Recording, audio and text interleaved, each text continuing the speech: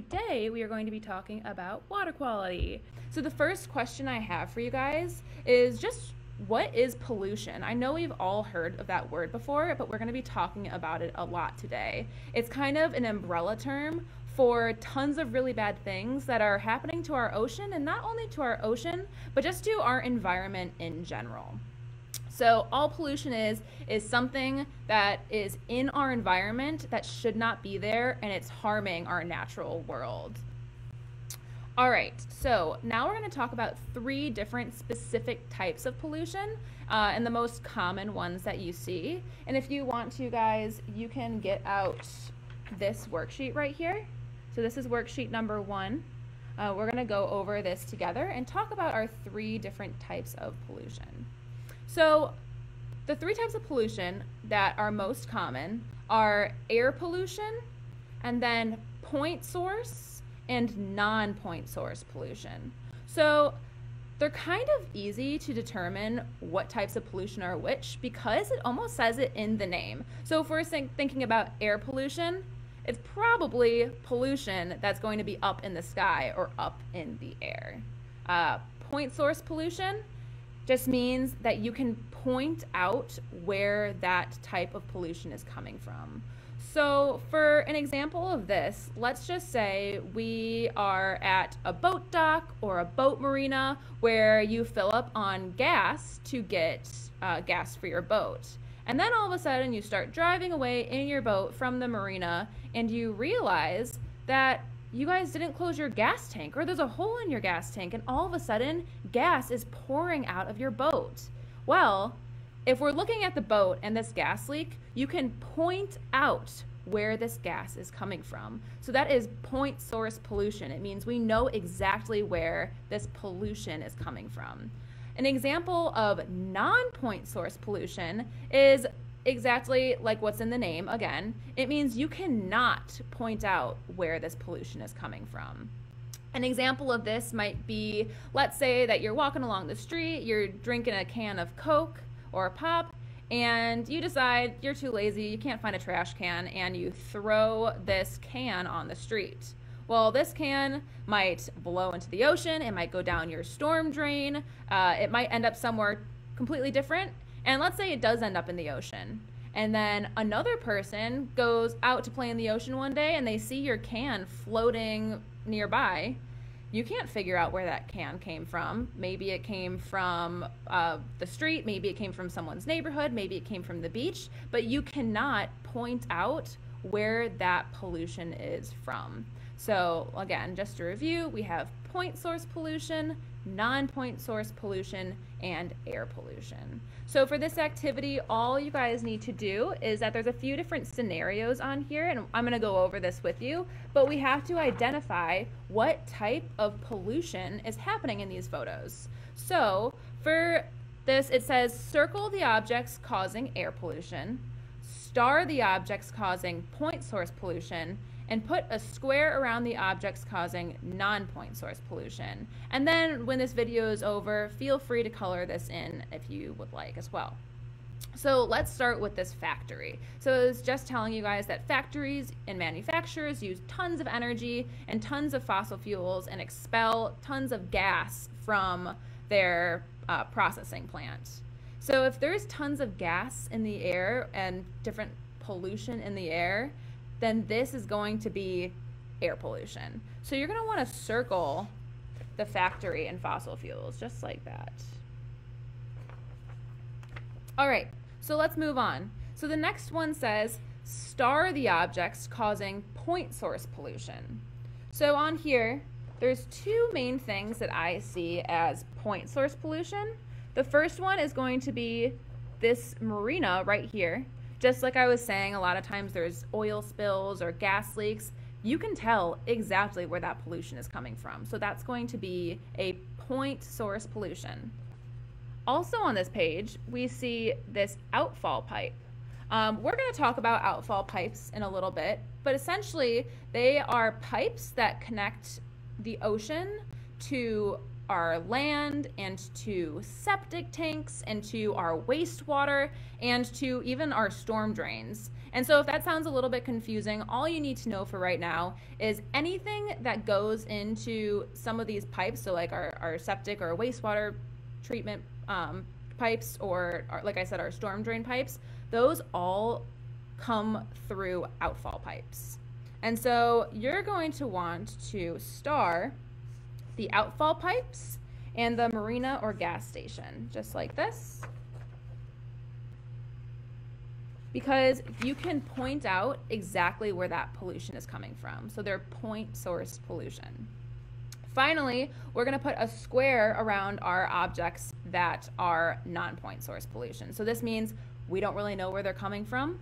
And so for this one, we are going to put a square around littering, around the farming or nutrient runoff. And all that means, so a lot of times in really, really big farms or places where they're growing tons of crops or have tons of animals, they use a lot of nutrients and fertilizers to make sure that their plants are growing really big and that all of their livestock is being fed properly. And a lot of times those nutrients might not be so good for our water. And if there's a big storm or if they are using a lot of water to also nourish their plants, a lot of these nutrients and fertilizers can kind of escape and go into our waterways as well. So you're going to put a square around farming and nutrient runoff. And then you're also going to put a square around septic tanks. So your final product should look like this.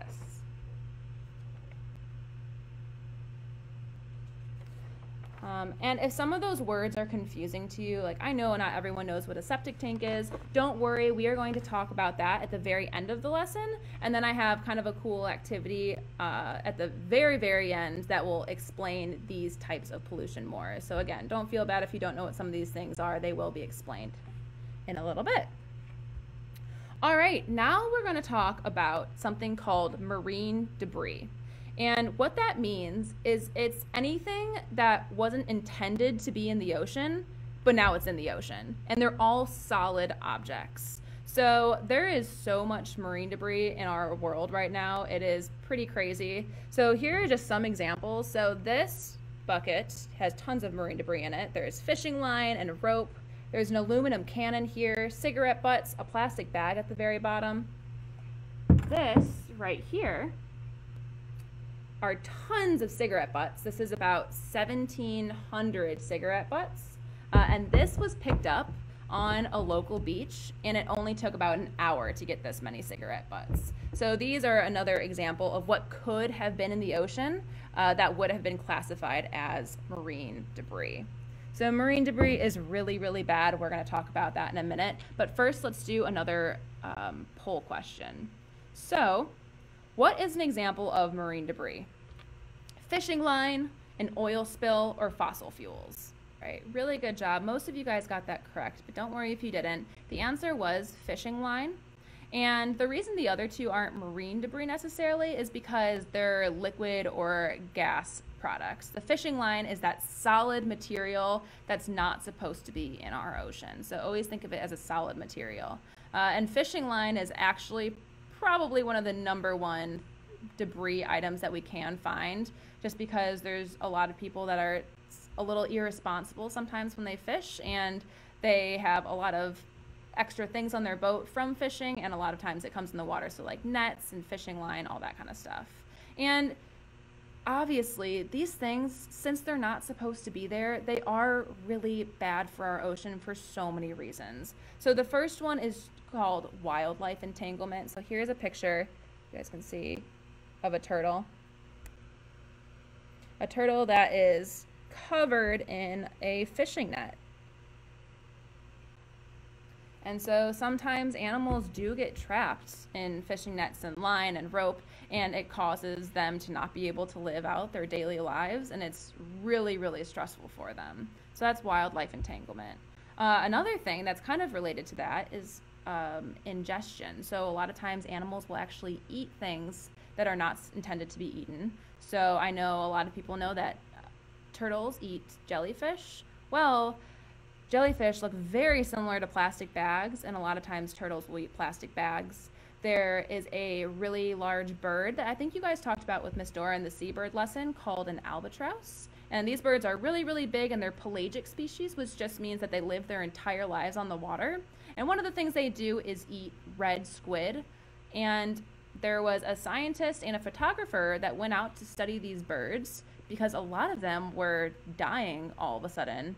And they realized that in their stomachs, all of these birds had tons of red bottle caps and red wrappers, confusing them with the red squid that they were normally eating. So it's very important that we don't throw them away because a lot of animals are trying to eat this plastic. Another reason is habitat damage. A lot of times if we do have big nets or big pieces of plastic or whatever the marine debris may be, it might sit on coral reefs or might sit and rip up seagrass. And as we know and as we've talked about, these ecosystems are really, really fragile. So if we have a huge net on a huge patch of coral reef, that coral might be at risk of dying because one, it can't get the sunlight it needs, and two, it's a very fragile animal in general. So it might be cutting that animal up or making it really sick. And so a lot of times habitat gets damaged as well. Another reason is for boater safety. If there's huge pieces of plastic that are not supposed to be in the ocean, I mean, here in Key West, after Hurricane Irma, there was tons of debris in the water, even things as big as doors and refrigerators and chairs. Even a few of my students said that they saw Christmas trees just floating around in the ocean. And when we have huge things like that and you're trying to boat around, a lot of times you might hit a piece of marine debris in shallow water and damage your boat. So it's even bad for us as well. And finally, marine debris does affect tourism down here. So we have over 3 million tourists that come here a year. And a lot of times these tourists want to come to sit on our beautiful beaches and to snorkel in our crystal clear water. And if there's trash and debris in the water and debris on our beaches and cigarette butts on our beaches, do you think people are going to want to sit and hang out in a trash-filled beach? Probably not. There is so many things that are made out of plastic, and even more than you probably even realize because we use it so much. I mean, around me right now, there's markers that are made out of plastic. I have a few cups around here. These are made out of plastic. Part of my scissors are made out of plastic. My sunglasses are. Even parts of my headphones are made out of plastic. There's so many different things. And the thing about this is that plastic has become a really big problem for our oceans. There is actually more plastic in our ocean right now than stars in the galaxy. Can you even imagine how many pieces of plastic that is? And the real problem with this is that plastic never, ever disappears. It doesn't decompose, it doesn't get smaller or like disappear. It will be on our planet Earth almost forever. So just think about that every single time we're producing these pieces of plastic, they're probably going to end up on our ocean and they are going to be there for forever. And I just want to talk to you guys very briefly about the history of plastic. So why did plastic even exist if it's so bad for our ocean? Well, about 100 years ago, plastic was first made in 1907. And it's made out of gas and oil and petroleum. And the cool thing about plastic and why it became so popular is because, one, it's extremely strong, but also it can come in all different shapes and sizes and forms for every single activity you could think of. So plastic bags are great for holding your snacks, and they're really flexible and loose. Grocery bags, same thing, they're really flexible. But then you have things like Tupperware, which are really strong and can hold a ton of your stuff. And also then you have plastic silverware and plastic plates, which are really great for eating on the go or trying to eat really quickly, not having to clean up your mess and to throw these dishes away. And so plastic, yes, it's very convenient, but it is really bad for our environment. So I want you guys to get out worksheet 2. So this is what worksheet 2 looks like. There's a bunch of different items on here, and you have to guess how long they last in the environment for. All right, so for this worksheet, I'm not going to do all of them with you, but as always, the answers are online. But I do want to go over a few of these things. So it just says, guess how long it takes for each item to decompose. Fill in the blanks with the word bank below. Some words can be used more than once, and color them in when you're done. So let's just do the first few together. So the first one is an aluminum can. And this one definitely takes quite a bit to decompose.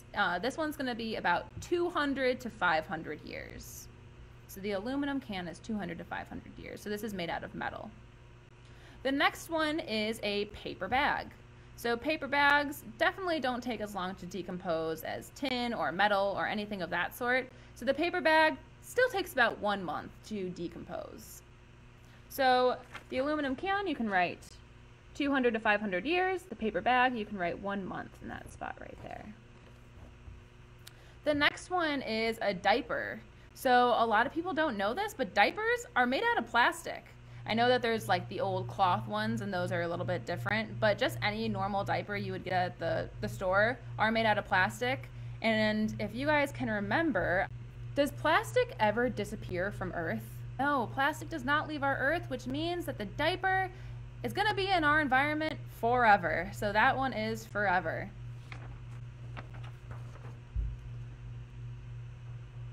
Forever.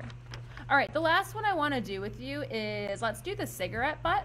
So all these guys right here are cigarette butts. Remember that we found these just right near the shore of our ocean. So if we didn't pick them up, that's probably where they would have gone. And a lot of the cigarette is made up of paper, but a tiny portion of cigarettes is actually made out of plastic. So since cigarettes are partially made out of plastic, how long do you think that part is going to be around in our environment? The answer is forever. So you can write forever down for that one as well. So now let's move on.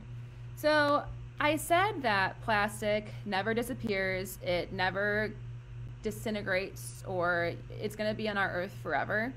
Well, this is because plastic is really, really strong, and it's made out of very strong chemicals that don't allow it to decompose or anything of that sort. But something that plastic can do that makes it even worse is that if you have a cup like this, like a plastic cup, no, it will never disintegrate, but plastic does weaken if there is sunlight, and that will make the plastic break up into smaller and smaller and smaller pieces. So yes, this will never disappear, but this cup in 100 years from now might be thousands of tiny pieces of plastic, and every single time it breaks down or it gets weaker, really toxic chemicals also go out into the environment. So this is called microplastics. And microplastics is kind of a new term just to describe a piece of plastic that is less than 5 millimeters in size. So if you guys can think of a millimeter, they're really, really small. So it's just pieces of plastics that are really, really small. And microplastics, yes, they're smaller than that cup I just showed you or a plastic bag, but we're starting to find that they are actually almost worse for our ocean than bigger pieces of plastic. And like I said, it's because they're giving off toxic chemicals every single time they're breaking down. And also, scientists are finding that they think fish are eating these microplastics thinking that they're food. And this is not good for many reasons. Obviously, plastic shouldn't be eaten, so these fish are getting sicker and sicker. And also, they're starting to debate whether or not humans are eating this plastic as well. And this is because of a word called bioaccumulation. So here's a photo right here that I have. Well, there's a problem with this because these guys right here might be plankton, but also these microplastics are getting confused for the plankton. So if we look at this all over again, and these are all microplastics, well, shrimp's eating the microplastics, that snapper is eating the shrimp, that big grouper is eating the snapper, and if the grouper is eating all of these things, that means that that grouper is probably going to have plastic inside it, And if we are eating fish like snapper and grouper, that means that we are probably maybe eating plastic, or at least eating fish that had plastic in them at one point. So again, that's called bioaccumulation, and it's really not good for us and not good for our environment as well. So next I want to talk to you guys about gyres again. So I know that you talked with Dora about gyres, and it's just circular motions of currents. Well, there's something called the Great Pacific Garbage Patch that is kind of by Hawaii and then also and Asia. It's kind of where those two continents meet. Hold on, let me see if I can get it. All right, so see where that yellow circle is? So that's where the Great Pacific Garbage Patch is. So like I said, it's kind of circling by the west coast of North America and the east coast of Asia. And that is a particular gyre that has the largest accumulation of garbage and plastics in the ocean. It actually has about 1.8 trillion pieces of plastic circulating that gyre. Now, this garbage patch has caused a ton of different problems. And again, one of the biggest problems it has is that a lot of this garbage is actually microplastics. So there's been tons of different scientists and different research to see how we can get all of this plastic out, but it's really, really hard because it's coming from all different areas. So like we said, that gyre is continuing to make the ocean current go in a circular motion. Well, as plastic kind of floats through the water, it gets trapped in this circular motion, almost like a whirlpool. And that is becoming a really big problem because all this trash is accumulating to one different area. All right, so now we are going on to a completely different topic. I want to briefly talk to you guys about what happens when we have too many nutrients in the water. So when you think of the word nutrients, I think of vitamins and staying healthy and being, active and having tons of good things in my body. Well, nutrients can actually be a bad thing as well. And it's when we just have way too many of them. So let's take a farm, for example, again. Let's say that there's a farm and they have tons of different crops, and in order to grow those crops, they need to put fertilizer on them and give them a ton of nutrients in order to make them grow and to be able to sell all of their products. And this is a really good thing for a farm, but just like how we were saying things run off into the water, if there's a really big storm and tons of rain comes and picks up all of those nutrients and all of that fertilizer and dumps it into the water, things happen that aren't so good, and it really affects once again, our marine life. So let's say that we have tons of fertilizer and tons of nutrients in the water. This is going to all of a sudden cause huge algae blooms. So have you guys ever heard, I know people in Florida probably have because it's a big problem, like red tide or blue-green algae. A lot of this is scientists are thinking is coming potentially from just so many extra nutrients and fertilizers in the water. So when this happens, then all of a sudden tons of algae grows. And I actually have a picture of what this can look like sometimes. So when you have nutrients, it's going to grow so much algae that that algae is going to cover, can you see it now? It's going to cover surfaces of tons of different bodies of water. Once this happens, all plants die at some point, and so when these come and the plants start dying and decomposing, all of a sudden it sucks out all of the oxygen in the water, like all of it. And so, as you know, fish and marine mammals, they need oxygen to survive. And so when this happens, there's no more oxygen in the water, and then fish and other animals can start to get really sick and die. And the whole process of this, of the fertilizer going into the water, plants blooming, the plants decomposing, and oxygen being taken out is called eutrophication. So can you guys all say eutrophication? Cool. And then the effect of eutrophication, so all of that water that's depleted of oxygen, is called a dead zone. All right, the last thing I want to talk about that's damaging and bad for our ocean is what happens to our stormwater. So stormwater just means, so have you guys ever heard of a stormwater drain? So if you go out into your community or on the sidewalk, you might see these little grates, and when it starts to rain or when there's a thunderstorm, all the water goes into these drains and kind of picks up anything else in its tracks. So let's say that it's raining one day and the rain's trickling down, and on your roof there was bird poop, so the rain picked up the bird poop. And then the rain keeps trickling down, and in your driveway there was tons of gas that was dripping out of your car, so it picked up the gas. And then your friend decided that they didn't really feel like throwing away their soda can, so they dumped their soda can on the road, and then the rain picked up the soda can. Well, that bird poop and that gas and that soda can is all going to go into our storm drains. They go in the storm drain, and all of that water actually leads to our ocean and to waterways. So if you don't live near the ocean but you have storm drains, most likely a lot of that stuff is going to lead to river systems, lakes, streams, ponds. It's going to dump into these things and just make our water more polluted.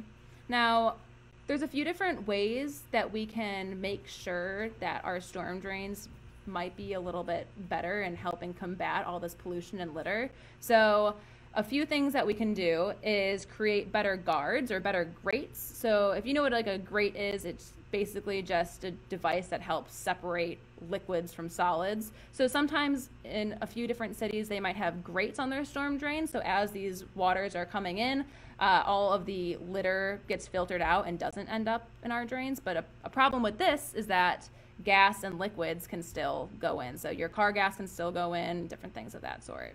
Another thing, and a cool thing that Reef Relief does, is we actually stencil our storm drains with these signs. So can you guys read that? So those signs, they say no dumping drains to ocean, and they're all red and splotchy because we spray paint those signs onto our drains down here. We have about 1,000 different storm drains, and it just helps remind our community that if you are thinking about littering, you might not want to because it's all going to end up in our ocean.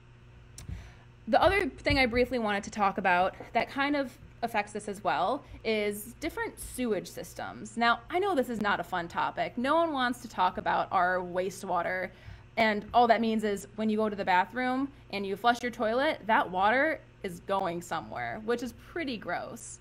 And a long time ago in Key West, about 20 years ago or so, and still today in many other cities, we have something called a septic tank. And all that means is it just stores all of that wastewater underground. Now, the main problem with Key West having these is our ground is made out of a material called limestone. Now, I don't know if you guys remember, but we talked about limestone way back when in our Intro to Coral lessons, and I can show you some limestone. This is a piece of coral, but it's made out of the same thing. Limestone has tons of holes in it. So if we're using limestone to hold our septic tanks and all of our wastewater in it, it's probably not going to do a very good job at holding all of that in.